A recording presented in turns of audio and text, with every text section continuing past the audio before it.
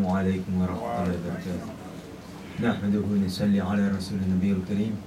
أعوذ بالله من الشيطان الرجيم. بسم الله الرحمن الرحيم. الحمد لله رب العالمين الرحمن الرحيم مالك يوم الدين إياك نعبد وإياك نستعين اهدنا الصراط المستقيم صراط الذين أنعمت عليهم غير المغضوب عليهم ولا الضالين آمين. قال الله تعالى في شأن حبيبي إن الله وملائكته يصلون على النبي يا أيها الذين آمنوا صلوا عليه وسلموا تسليما. اللهم صل وسلم وبارك على سيدنا مولانا محمد طب القلوب ودوائها وعافية الأبدان وشفائها ونور الأبصار وضيائها وعلى آله وصحبه دائما أبدا صلاة وسلاما عليك يا سيدي يا رسول الله صلى الله عليه وسلم.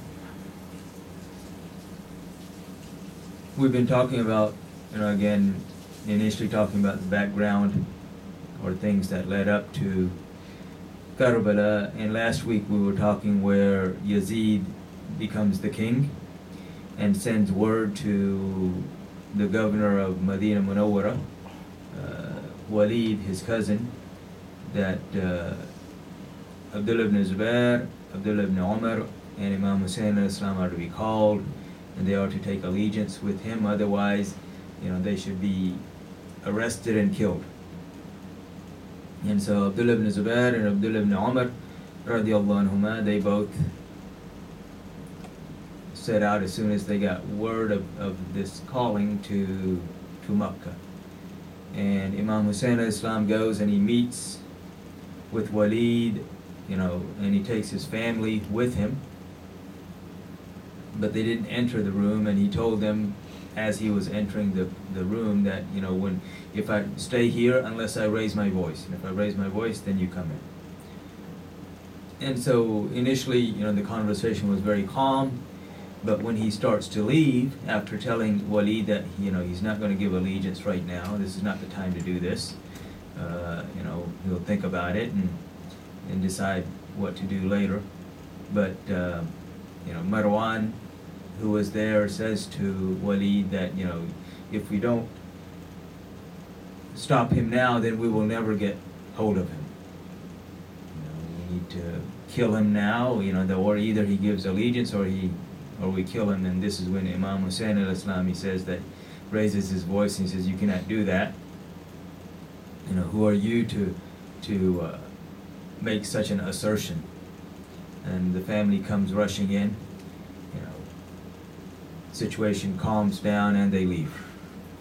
And Imam Hussein al-Islam initially goes to the road of his grandfather, Rasulullah sallallahu alaihi wasallam, and then to the grave of his mother, as well as his brother, and basically says farewell. And he leaves Medina Munawwara, and along with his family, they go to Makkah. There were certain members, as I mentioned last week, there were a few members of his family who were sick, and they were in no condition to make the journey, and so they are left behind.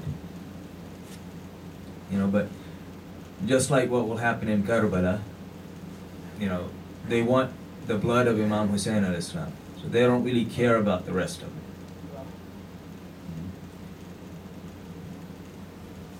So this all happens at the end of the month of Rajab, year 60 Hijri. And so Imam Hussein al-Islam arrives in Makkah along with his family, the beginning of Sha'ban. So he will be there for 4 months. Sha'ban, Ramadan, Sawwal, Dhul Qa'd.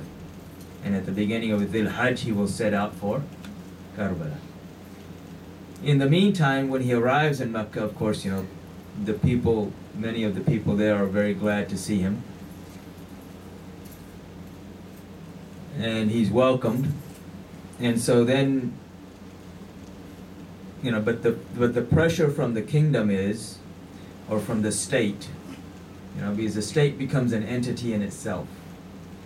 And especially when you have unrightful rulers who are really oppressors, they use the state as an excuse to do whatever they want. And that's not something only back then, it's something that's ongoing even today.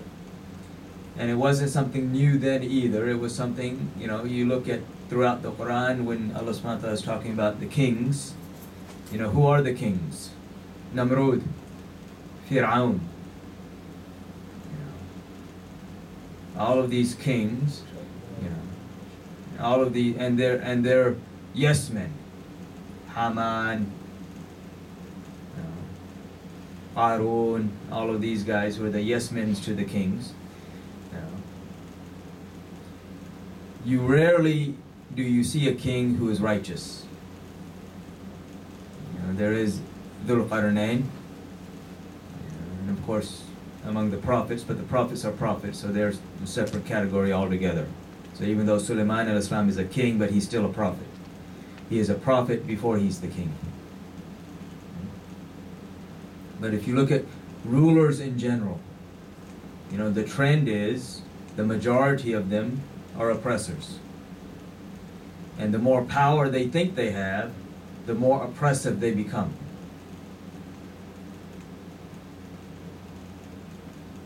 And so when Yazid becomes the king, he's no different than anyone else, other than he will exceed everyone else in his level of oppression. That will be the big difference.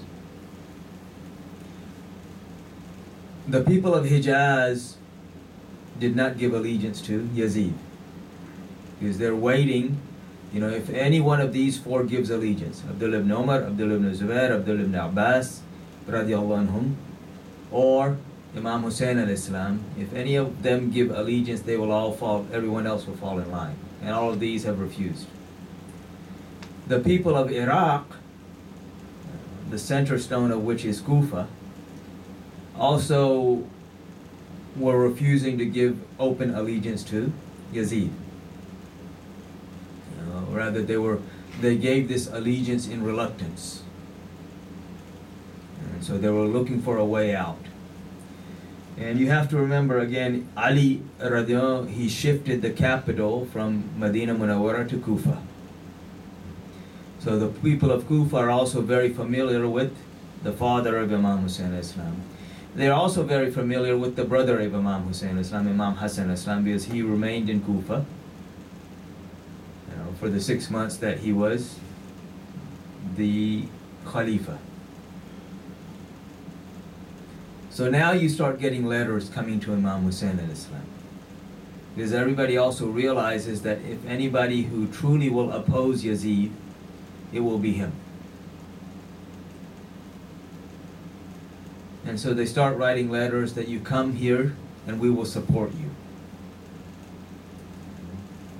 And you get 1 letter and 2 letters and 3 letters, 10 letters, 20 letters, hundreds of letters. Many of which are written by very prominent people within Kufa.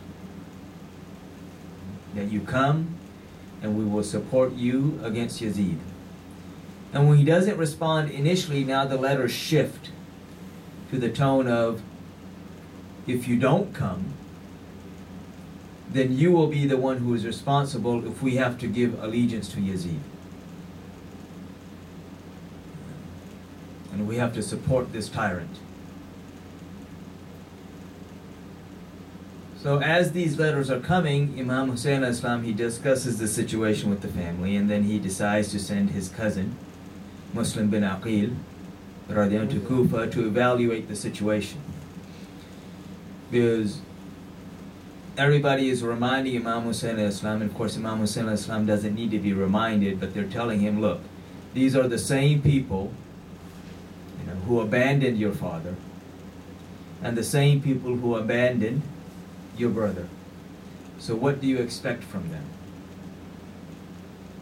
Because again, if you remember, when Ali came back after the the truce after Siffin, you know, and then he wanted to gather the army to go and take care of the situation. These are the same people that said, oh, you know, we're going home and we're not coming back. And they didn't actually say it, they just did it. These are the same people when Imam Hassan Islam took them and he decided to make the treaty with Muawiyah radiallahu anhu, you know, who attacked him. So Imam Hussein Islam says, I know who they are. I know their character. But still, you know, how can I ignore the pleas of those who are being oppressed?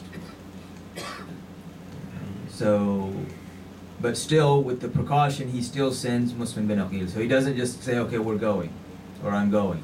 He sends Muslim bin Aqil to go and evaluate the situation. The governor in Kufa at this time was a companion of Rasulullah, Nu'man bin Bashir, radiallahu anhu.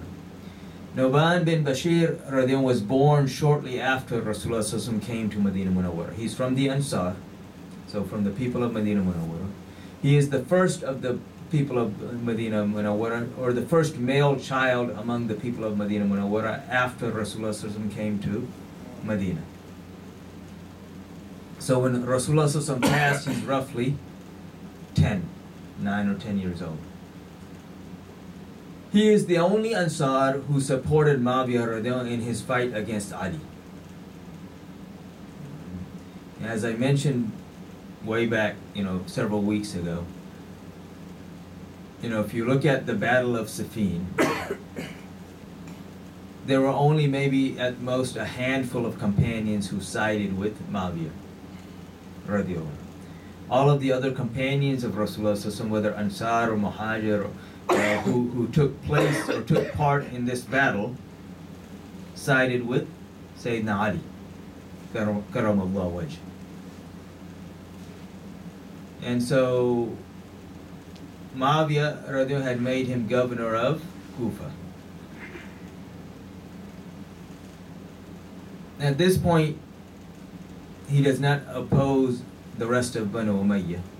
But when Muslim bin Aqil radiallahu comes and he starts meeting with the people and taking pledges on behalf of Imam Hussein al-Islam, you know, even though he's the governor under Yazid, he does not do anything to stop Muslim bin Aqil. He does not support him, you know, as far as giving him help or doing anything else, but at the same time, he does not oppose him. And being the governor, from a state standpoint, this is actually treason, technically. Because you know that these people are against the state, and yet you're not doing anything to stop them from being against the state. So, and just like today, no different than yesterday or 100 years ago or 1,000 years ago, and it will be no different years from now, you always have spies within the state. You know, you always have those loyalists who, you know, support the state no matter what. And so as this process is going on, messages are sent to Yazid that, look, you know, Muslim bin Aqil is here, he's doing all of these things, and the governor's not doing anything to stop him. So what do we do? In the meanwhile, in Kufa itself, Muslim bin Aqil, he goes, he takes pledges, people come and they say, yes, we support Imam Hussein Islam, and if he comes here, we will support him, and we will give our wealth and our lives for him. And this is the promise, that we will die for him, and we will give whatever we have to for him. Words are cheap. Words have always been cheap. You know, it doesn't take much to move the tongue.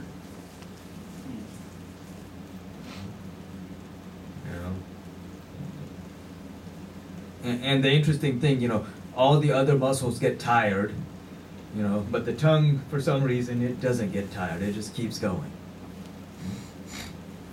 And you start lifting something, and after you've been lifting it for a few minutes, you know, You start talking and it doesn't end. And so words are cheap. You know. Words have no meaning if you're not willing to back them up with what you do. This is why even in Islam, you know, it's what? إقرار باللسان وتصديق بالقلب. That you accept from the tongue, but you testify to it by your heart. So the actions are the testimony or testify to what you say. You know, if you look at the companions of Rasulullah sallallahu alaihi wasallam, you know, when they said the kalma, it wasn't simply words. You know, when they said Ashhadu an la ilaha illallah wa ashhadu anna Muhammadan abduhu wa rasuluhu sallallahu alaihi wasallam, they understood what Muhammadur Rasulullah meant. And they understood the price for this. You know, if you remember when Rasulullah sallallahu alaihi wasallam was about to immigrate, you know, so the Ansar, they came from, at that time, Yathrib to Makkah for Hajj, and they have this secret meeting with Rasulullah sallallahu alaihi wasallam. And when everything is almost finalized, the only person, there weren't even a handful of people who knew about this meeting, who weren't directly involved with the meeting.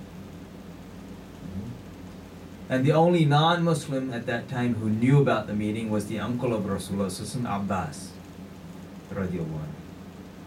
And so he comes to the Ansar when they're finalizing everything, and he says, look, you know, you want to take my nephew and you want to support him, but you have to understand what this means. Of course, the Ansar, they're farmers. So what he tells them, he says that if you take him, you will accept the animosity and the fight of all of Arabia upon yourself. Your heads will be separated from your bodies. Your wives will become widows. Your children will become orphans. And your crops will fail. He says to me, he says, look, if you are ready to do this, then fine, take him. And if you're not willing to do this, then you leave him here and we will support him as best we can. Because Abbas, radiallahu, this time, is the leader of Banu Hashim. So they come running to Rasulullah sallallahu alaihi wasallam and said, Ya Rasulullah sallallahu alaihi wasallam, this is what your uncle says. And Rasulullah sallallahu alaihi wasallam says to them, he says, well, he's telling you the truth. This is exactly what will happen. And so they ask Rasulullah sallallahu alaihi wasallam, say, Ya Rasulullah sallallahu alaihi wasallam, what will we get in exchange for this? You know, if we're going to pay this price, what do we get in return? And he tells them calmly, he says, Jannah, paradise. And if you look at most books, you know, and most authors, they'll say, oh, this is the deal. This was the deal. That they were willing to give their lives and their wealth and their families in lieu of Jannah. But that's, you know, the deal maker isn't what happens before, it's the final word. And what was the final word here? The eldest among them, you know, he stood up and he said, Ya Rasulullah sallallahu alaihi wasallam, you know, that's all good, that's fine. Jannah is fine. But once all of this comes under your feet, you know, when all of Arabia comes under your feet and Makkah is under your control, then you will leave us. You will come back to your home. And this is when Rasulullah sallallahu alaihi wasallam, he says to them, he says that no. He says that your blood is my blood, your life is my life. And your home will be my resting place. And he says to them, he says that, you know, later on he will tell them that if all of the people of the world went in one direction and the Ansar went in another direction, I would go with the people of Ansar.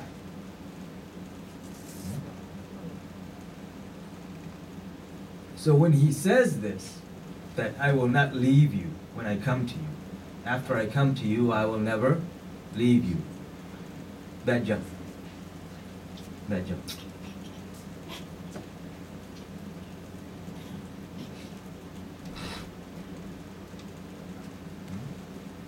This was the deal. This is why they were willing to give their lives and their wealth for. Is that Rasulullah Sallallahu Alaihi Wasallam will never leave us.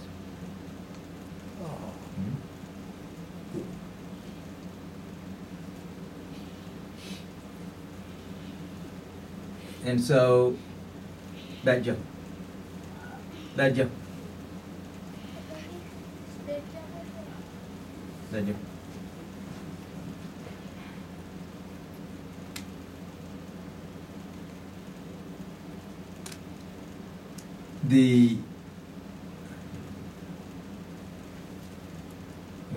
So not only, if you look throughout history, not only did they say this, but they acted upon it.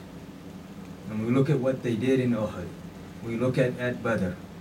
We look at everything that the Ansar did to support Rasulullah Sallallahu Alaihi Wasallam, knowing that this would cost them their lives and their wealth and everything else that they had. But they didn't care.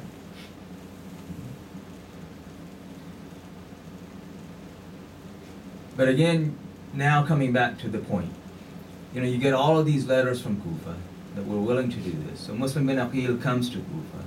He starts gathering support. Thousands of people come and give him allegiance. Oh yes, we're ready to do this.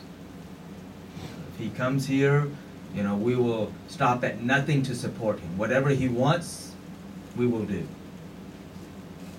And so Muslim bin Aqil, he sends a letter to Imam Hussein al-Islam that, look, all of these people are willing to support you.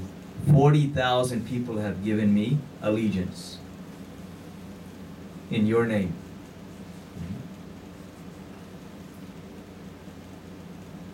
So when word reaches Yazid that, look, this is what's going on here, so he sends a letter to Ubaydullah ibn Ziyad, who at that time is the governor of Basra.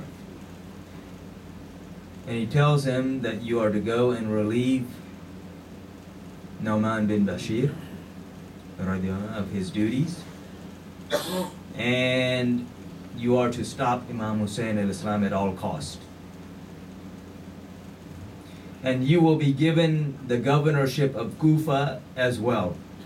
If you fulfill this mission, then you will not only be the governor of Basra, you will also be the governor of Kufa. And the reason these governorships were so important to these people was that they then controlled the wealth of that area.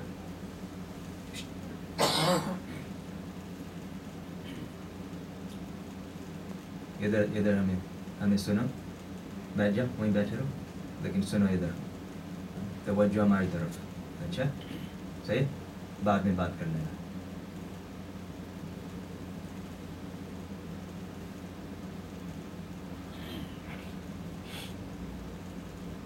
So now he's going to become not only the governor of Basra, which was a wealthy province, but also of Kufa, which is also a trade city. And you have all of these trade channels that come through Kufa, so more wealth. And so he heads out from Basra with a handful of men. They dress up as the people of Hijaz. And in the middle of the night, they enter the city. And when the people see, of course, it's the middle of the night, few people are roaming the streets, and they see them, and everybody thinks, oh, this is Imam Hussein al-Islam. Because that's what they're dressed up as the people of Hijaz, and they knew Imam Hussein al-Islam should be coming, because Muslim bin Aqil has sent him the letter that everything's good, come on. And then he goes to the governor's house, Nu'man bin Bashir, his house, and he knocks on the door. And Nu'man bin Bashir doesn't open the door immediately.